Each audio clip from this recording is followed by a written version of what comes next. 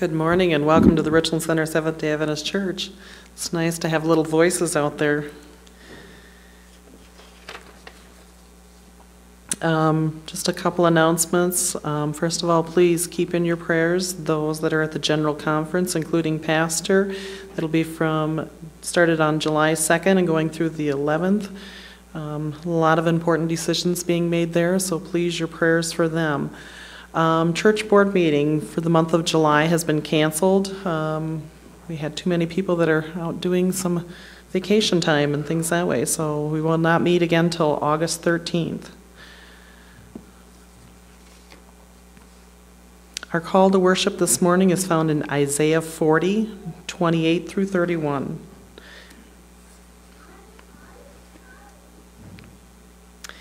Have you not known? Have you not heard? The everlasting God, the Lord, the creator of the ends of the earth, neither faints nor is weary. His understanding is unsearchable. He gives power to the weak and to those who have no might. He increases strength. Even the youth shall faint and be weary, and the young men shall utterly fall. But those who wait on the Lord shall renew their strength. They shall mount up with wings like eagles. They shall run and not be weary. They shall walk and not faint. Let us bow our heads. Heavenly Father, Lord, we welcome you here to this worship service. We ask your blessing upon the words that are said this day. We ask for your strength.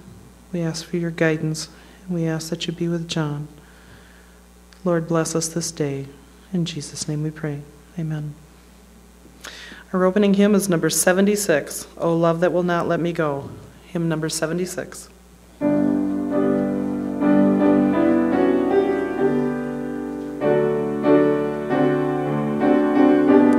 Please stand.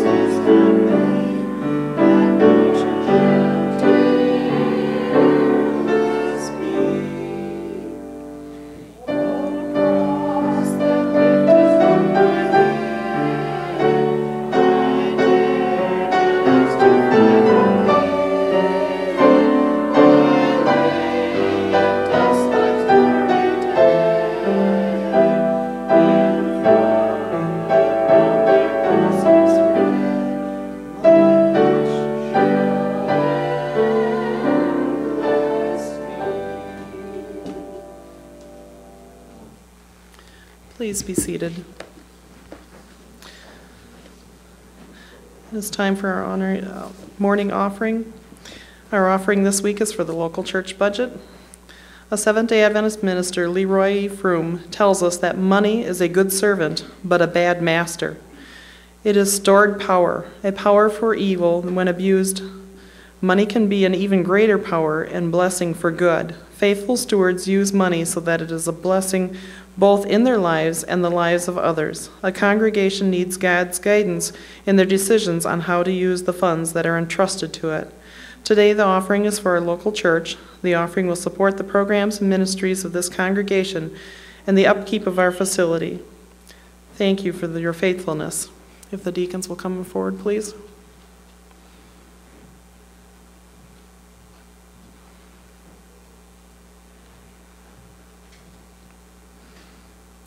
Heavenly Father, Lord, we thank Thee for the gifts that You have given us, for the strength that You give us also.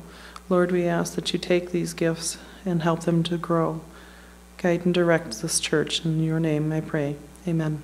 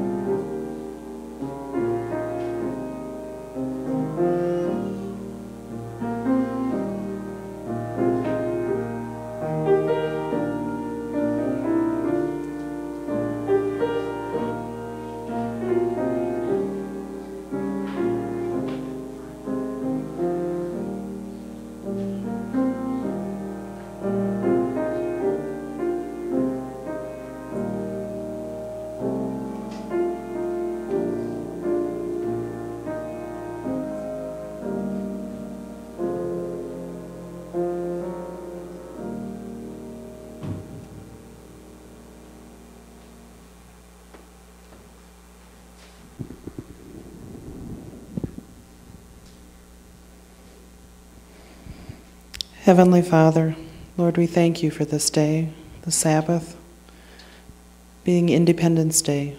Lord, when we think of the freedoms that we have, the freedom to meet here each week, to observe for you openly and not to have to hide. Father, we thank you for those who put their lives out there and give us those freedoms. Most people worry about fireworks and things like that this day, but Father, we know the true meaning of this day is to be able to honor you and to live our lives as we want. Father, we thank you for the strength and the courage you give each one of us. We ask your blessing upon the sermon this day and your guidance throughout this week. In Jesus' your name we pray. Amen.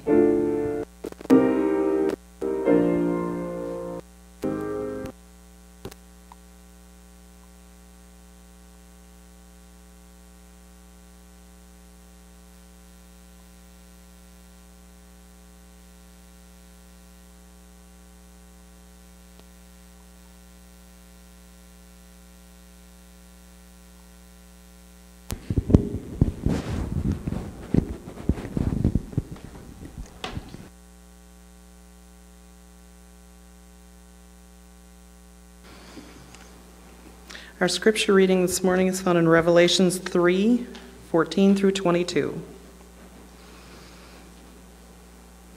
The lukewarm church. And to the angel of the church of the Leodecia write, These things says the Amen, the faithful and the true witness, the beginning of the creation of God. I know your works, that you are neither cold nor hot. I could wish that you were cold or hot. So then, because you are like lukewarm and neither cold nor hot, I will vomit you out of my mouth. Because you say, I am rich, have become wealthy, and have need of nothing, and do not know that you are wretched, miserable, poor, blind, and naked. I counsel you to buy from me gold and refined in the fire, that you may be rich, and white garments, and that you may be clothed, that the shame of your nakedness may not be revealed, and anoint your eyes with the eye salve, that you may see. As many as I love, I rebuke and chasten. Therefore be zealous and repent. Behold, I stand at the door and knock. If anyone hears my voice and opens the door, I will come in to him and dine with him, and he with me. To him who overcomes, I will grant to sit with me on my throne, as I also overcame and sat down with my Father on his throne. He who has an ear, let him hear what the Spirit says to the churches.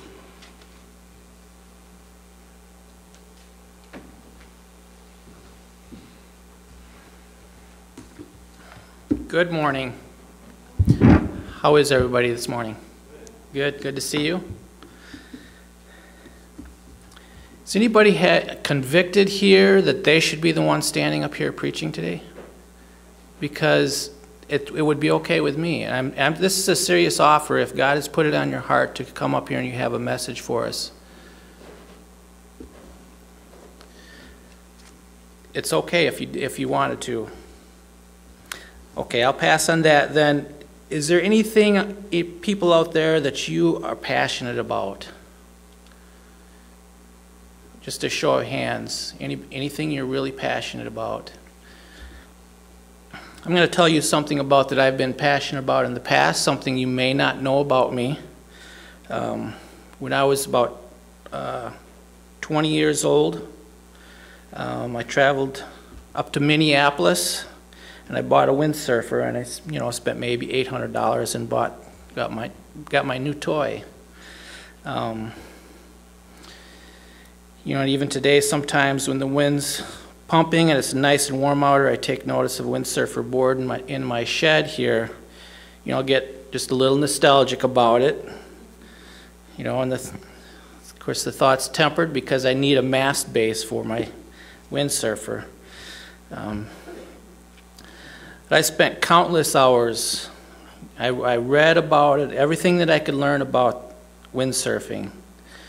I learned how to do all of it. I learned, how to tack with a sailboard, how to jibe. And a couple summers over in La Crosse, I spent all of my time, my spare time, I'd spent it in the backwaters over there by, anybody know how the airport in La Crosse is set up? It's it's on an island, and it was the east shore there, just the backwaters there. So I didn't have to deal with any currents or anything at that place. That's where I learned how to windsurf. And after I got a little better, I spent time out on Lake Onalaska there, and as the years progressed, I even go out and dodge the barges going up and down the Mississippi River. Of course, fortunately, they don't go very fast, so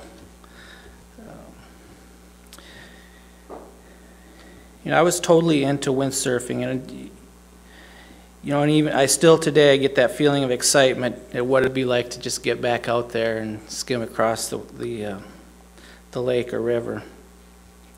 Before we get started, let's just have a word of prayer. Father in heaven, I just ask for your Spirit to be on us all, that your will would be done, and may we hear what you want us to hear and take away what you don't want us to hear. Bless each one of us that are here today, and I ask these things in the name of Jesus. Amen. I just want to preface this conversation here by stating that our faith is in Jesus Christ, and that's how our salvation is, by our faith. But faith is not a dead thing. It'll produce a change in our lives. We need to test all things too, and our faith needs to be in line with truth. 2 Timothy 3:16, all Scripture is given by inspiration of God, and it's profitable for doctrine, for reproof, for correction, and for instruction in righteousness.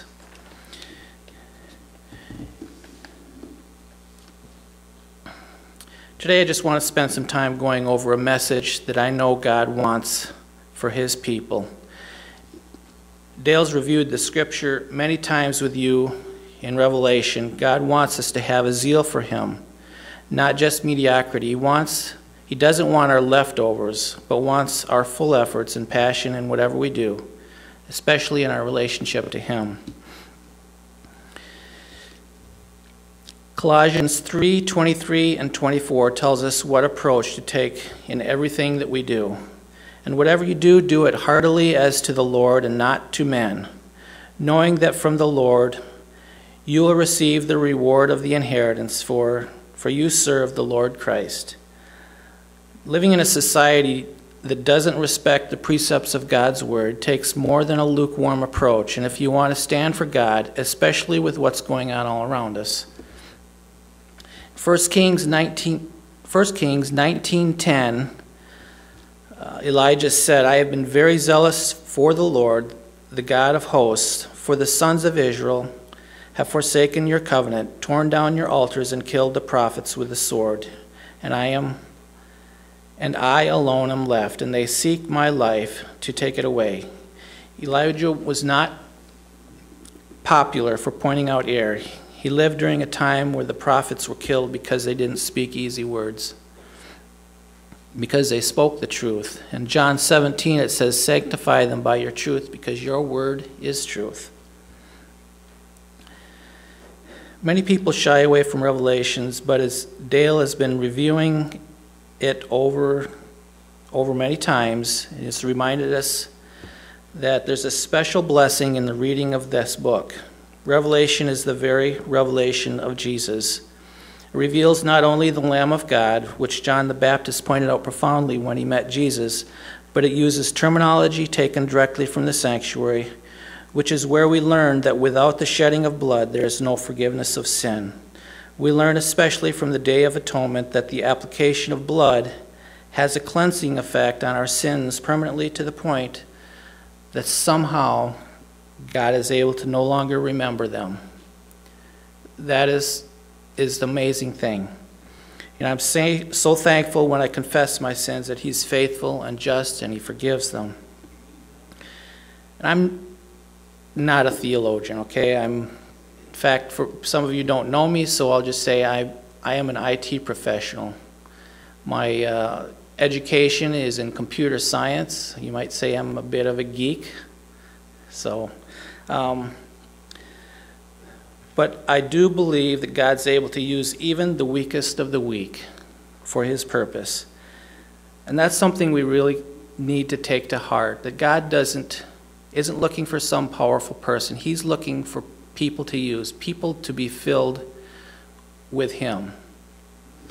This world doesn't work the same way that God's kingdom does, so I'm going to just claim a promise now, and because I know I'm not really qualified in any way to stand up here and present something like this.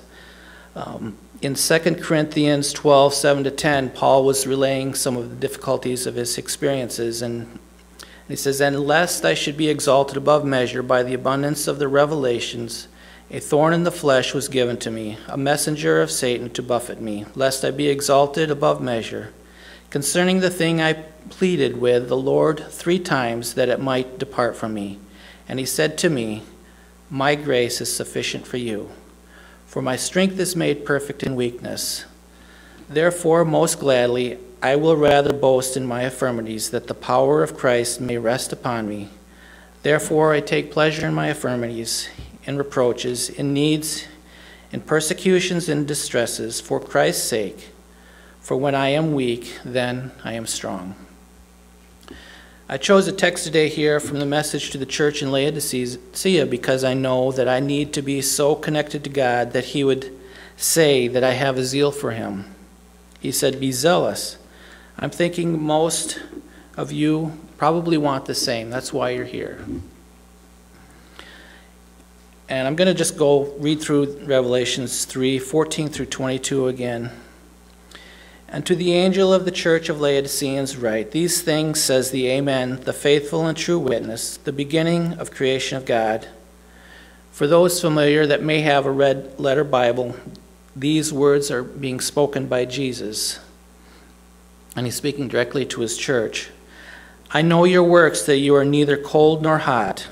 I could wish you were cold or hot. So then, because you are lukewarm, and neither cold nor hot, I will vomit you out of my mouth, because you say, I am rich, have become wealthy, and have need of nothing, and do not know that you are wretched, miserable, poor, and blind, and naked.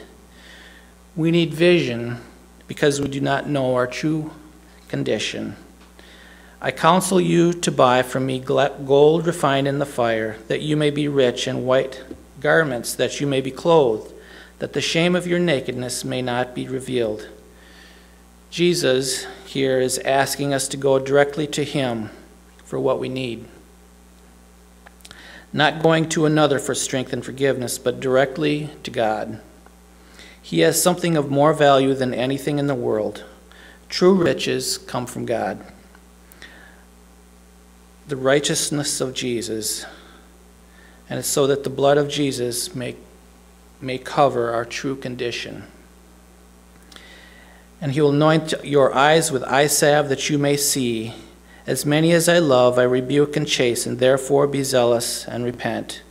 Job 5:17 says, Behold, happy is the man whom God corrects. Therefore do not despise the chastening of the Almighty. To be zealous for God involves repentance also.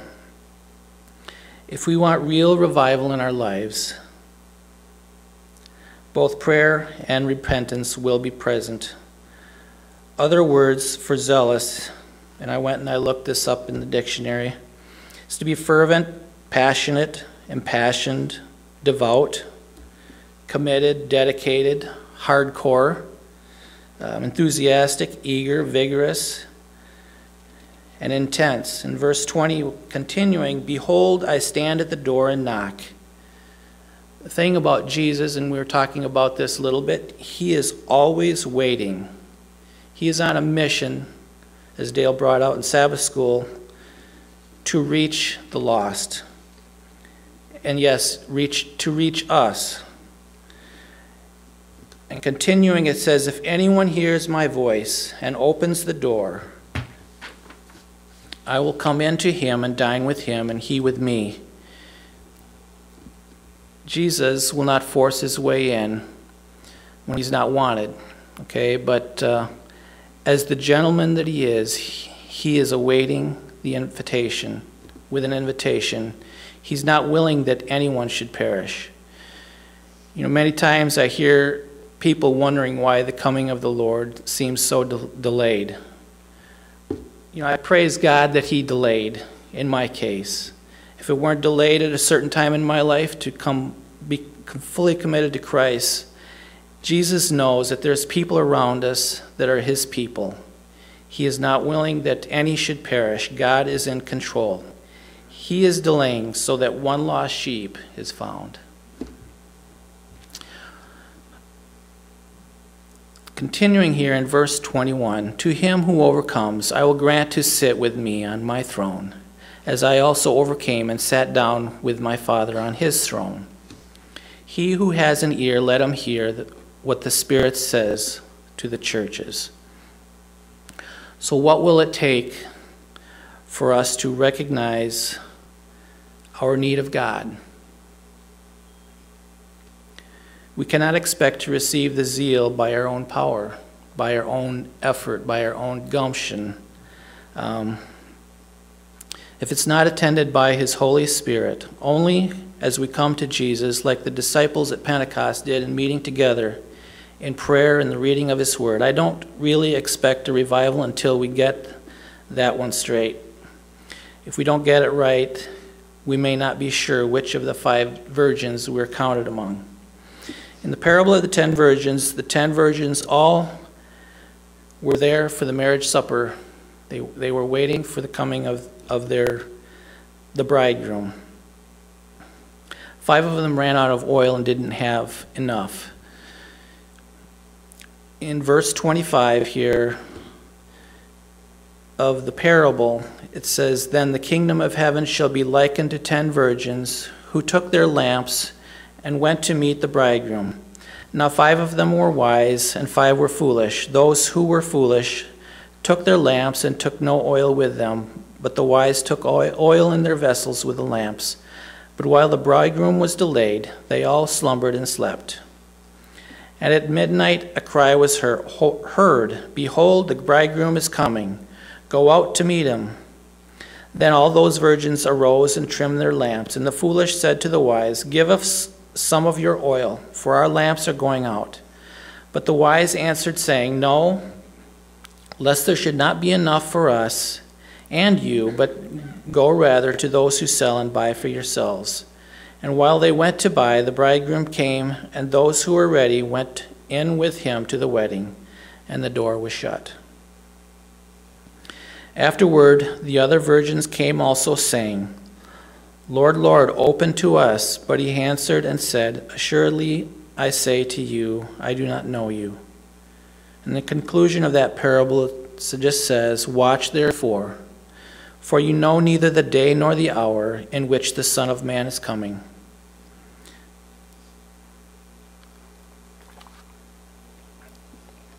Jesus was explaining just that we need to watch. The 5 virgins that were ready had transacted their business beforehand. They were prepared for the arrival of the king, the bridegroom. And we're told in this text that we should buy from Jesus that we need so that we'll have what we need at his coming. Matthew 26:41 says, keep watching and praying, that you may not enter into temptation. The spirit is willing, but the flesh is weak. Does anyone have trouble staying vigilant in your prayers? I do many times, even keeping my train of thought when I'm praying. The only thing that we have to transact with God is our dedication of our service in time with prayer, Bible study, and in service to him. His invitation is here for us every day. Jesus is at our heart's door always. The question is, will we let him in?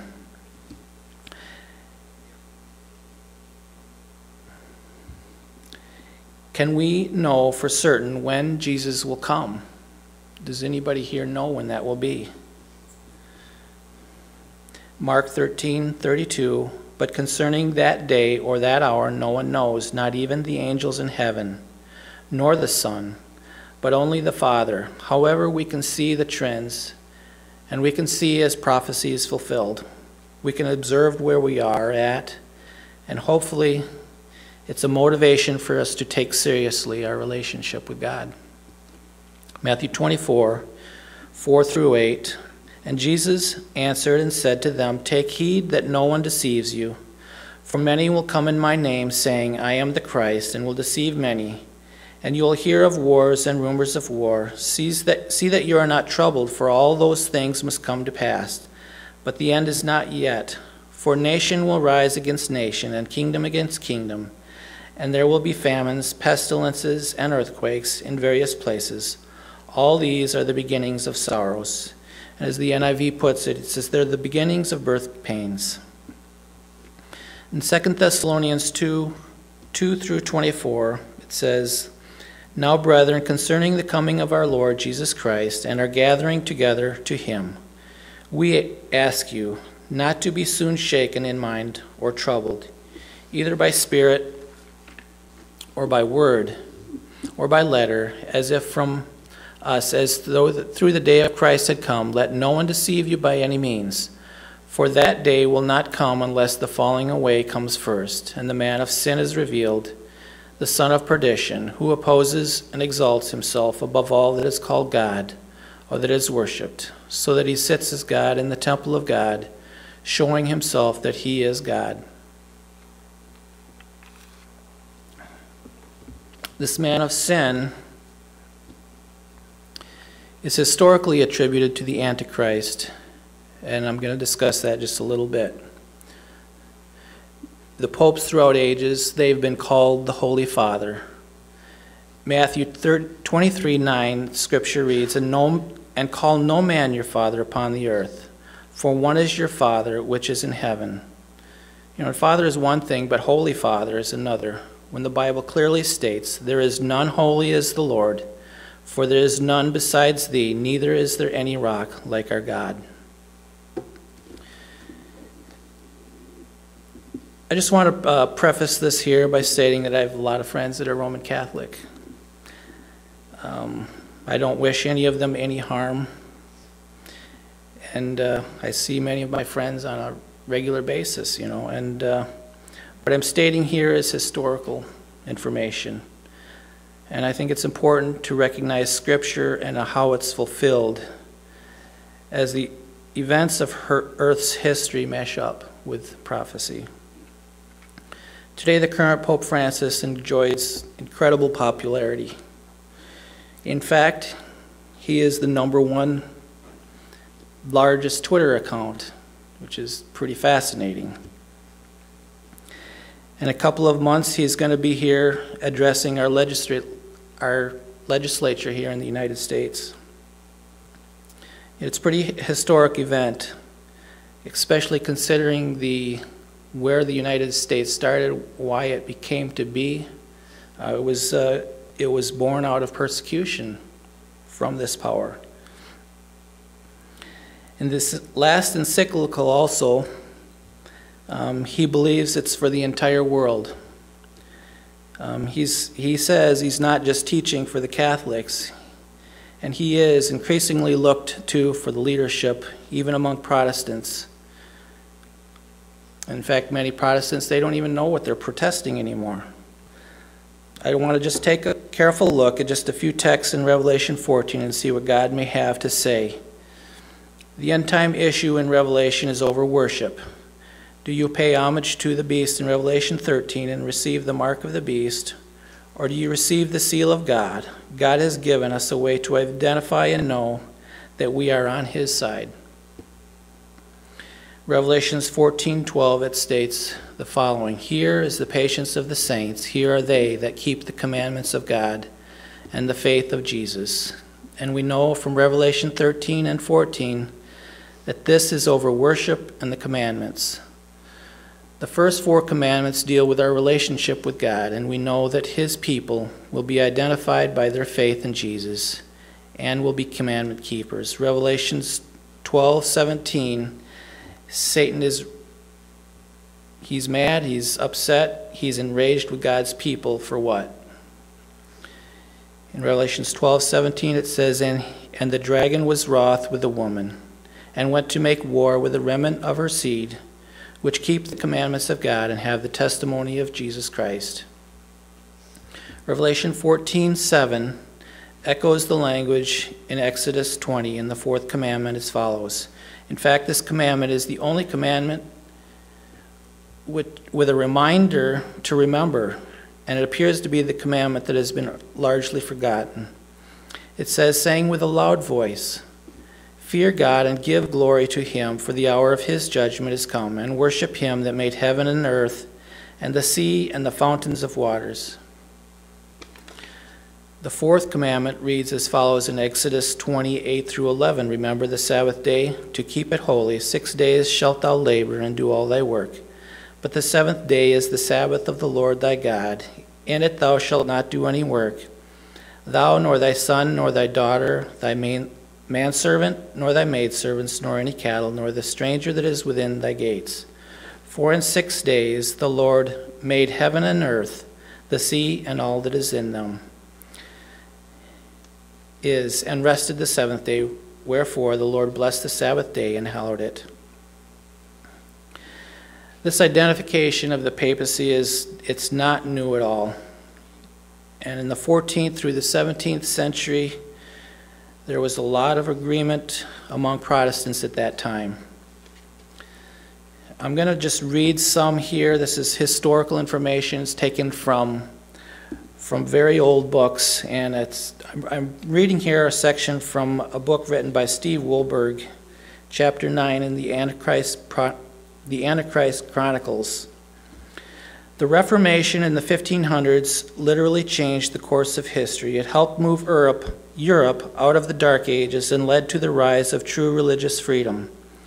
Its original principles eventually found expression in the First Amendment of the Constitution of the United States of America, which teaches that when it comes to religion, the governments of earth have no right to control the conscience. True Protestantism teaches salvation by grace through faith in Jesus. That's from Ephesians 2:8. And the supremacy of the Bible above the visible church, 2 Timothy 3:16, above traditions, pastors, priests, popes, and the kings. This is from Diabigne. I'm not sure I'm saying that right. It's Daubigne. The History of the Reformation in the 16th Century, Book 9, Chapter 6, pages 520 through 524. It also teaches the priesthood of all believers in 2 Peter 2, 9 and 10, and that all peoples everywhere can be saved by coming directly to our Heavenly Father through his Son, Jesus Christ. There is one God and one mediator between God and man, the man Jesus Christ. And that's from 1 Timothy 2:5. What did the major Protestant reformers teach about Antichrist? Whether you agree with them or not, it's important to realize what they taught. The following quotations are not intended to foster ill will toward any human being, for this would be contrary to the teaching of Jesus Christ in John 13:34 and 35, but rather to simply present what some of the most influential Christian leaders who have ever lived believed about. The little horn from Daniel 7:8, and the power in Revelation 13:1, and the man of sin from 2 Thessalonians 2:3. Martin Luther, who was, of course, he was the founder of the Lutheran Church. Luther proved by the revelations of Daniel and St. John, by the epistle of St. Paul, St. Peter, and St. Jude, that the reign of the Antichrist predicted and described in the Bible was the papacy. And all the people did say, Amen. A holy terror seized their souls. It was Antichrist whom they beheld seated on the pontifical throne. This new idea, which derived greater strength from the prophetic descriptions launched forth by Luther into the midst of his contemporaries, inflicted the most terrible blow on Rome. And this was taken by the same book, The History of the Reformation of the 16th Century. Based on prophetic studies, Martin Luther finally declared, We here are of the conviction that the papacy is the seat of the true and real Antichrist. John Calvin, who was Presbyterian: some persons think us too severe and censure us when we call the Roman pontiff Antichrist, but those who are of the opinion do not consider that they bring the same change of presumption against Paul himself, after whom we speak and whose language we adopt. Okay, and that comes from Institutes of Christian Religion by John Calvin. John Knox was Scottish Presbyterian. John Knox sought to counteract that tyranny which the Pope himself had to do so many ages exercised over the Church. As was Luther, he finally concluded that the papacy was the very Antichrist, the son of perdition, of whom Paul speaks. Thomas Cranmer, an Anglican, lived from 1489 to 1556. Whereof it followed Rome to be the seat of Antichrist, and the Pope to be very Antichrist himself. I could prove the same thing by many other scriptures, old writers, and strong reasons. This is from the Works of Cranmer, Volume 1, page 6 through 7. In the interest of time, there's a whole bunch more in here. I'll read one more here from John Wesley, because he was so instrumental in the Methodist Church. Speaking of the papacy, John Wesley wrote, "He is in an emphatical sense the man of sin, as he increases all manner of sin above measure, and he is too properly styled the son of perdition, as he has caused the death of numberless multitudes, both of his opposers and the followers. He it is that exalteth himself above all that is called God, or that is worshipped, claiming the highest power and highest honor, claiming the prerogatives which belong to God alone." Many of you may know this already, but Pope Francis, he released his encyclical on the care of our common home, on climate change. For sure, our earth is groaning from sin, and we're seeing natural disaster at an alarming pace, and even other very strange things, like waters turning to red, rivers turning red like the first plague in Egypt. There's mass animal die-offs, so much now that National Geographic is coming out with videos and articles and calling them the animal apocalypse. The world knows something's amiss.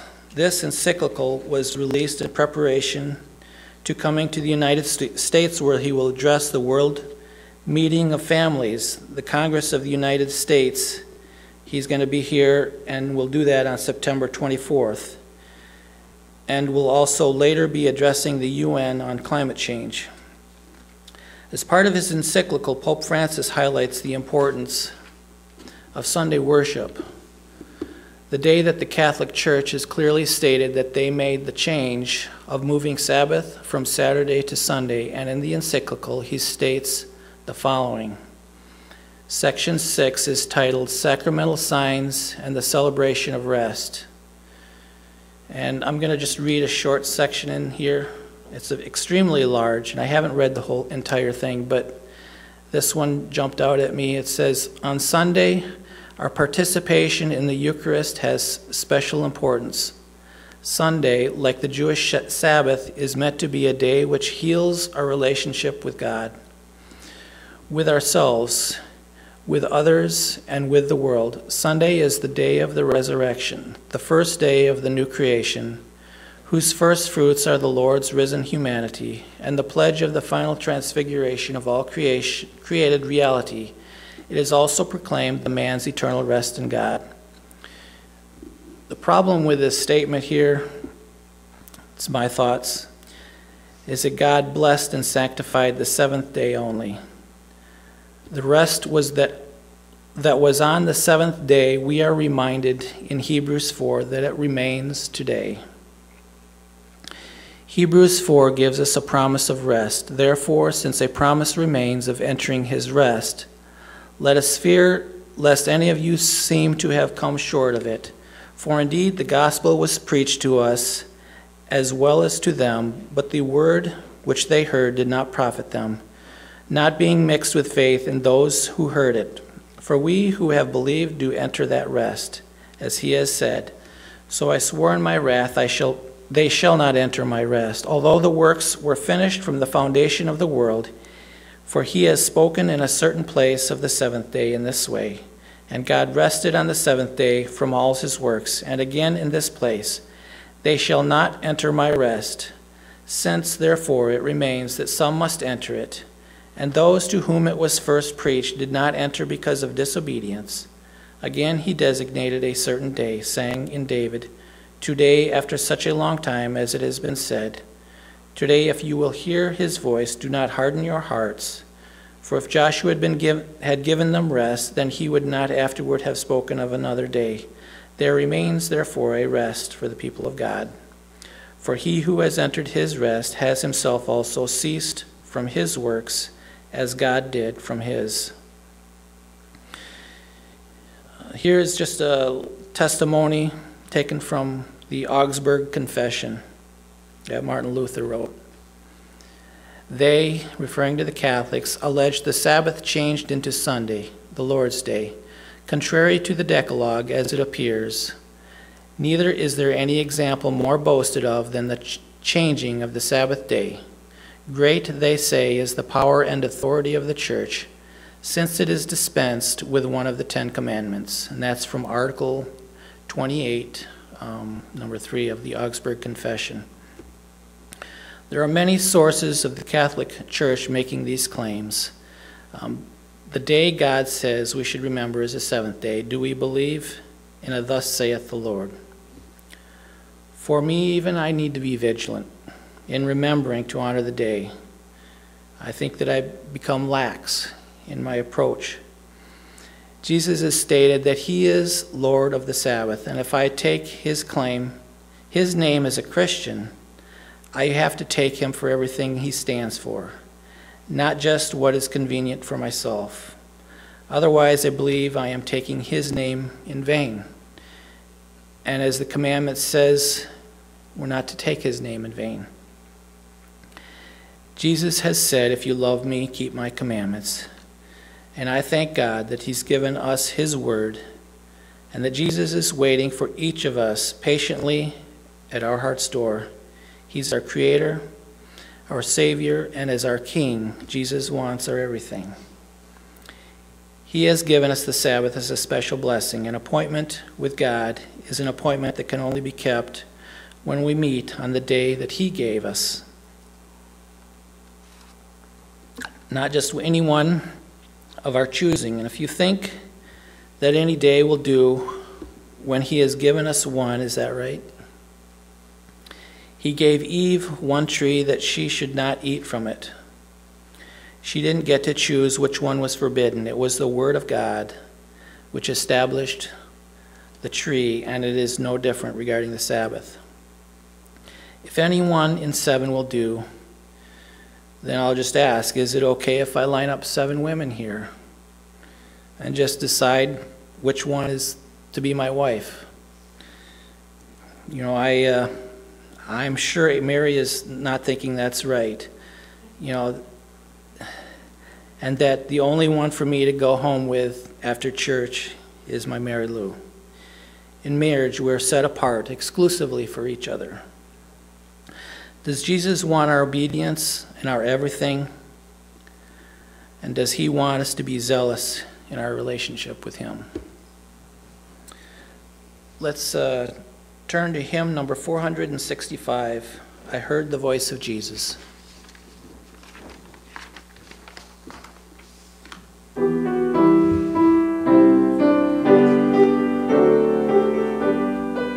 Hymn 465.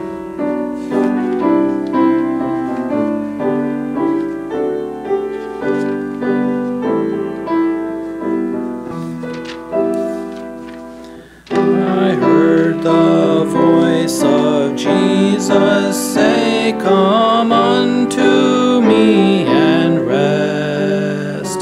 Lay down, thou weary one, lay down thy head upon my breast. I came to Jesus as I was, weary and worn and sad. I found in him a resting place, and he has made me glad. I heard the voice of Jesus say, behold, I freely give the living water. Thirsty one, stoop down and drink and live. I came to Jesus and I drank of that life-giving stream. My thirst was quenched, my soul revived, and now I live in him. I heard the voice say, I am this dark world's light. Look unto me, thy morn shall rise, and all thy day be bright. I looked to Jesus and I found in him my star, my sun, and in that light of life I'll walk till traveling days are done. Let's bow our heads for prayer. Dear kind Father in heaven, we come to you just now knowing, dear Lord, that we need more of you. What we need, dear Lord, is something that we can only get through you and from you, through your word, through prayer, through even sharing what you want us to give to the world, to help people to recognize their need of you. We ask, dear Lord, now that you would go with us as we leave here. Bless us, and may we walk with you. In Jesus' name, amen.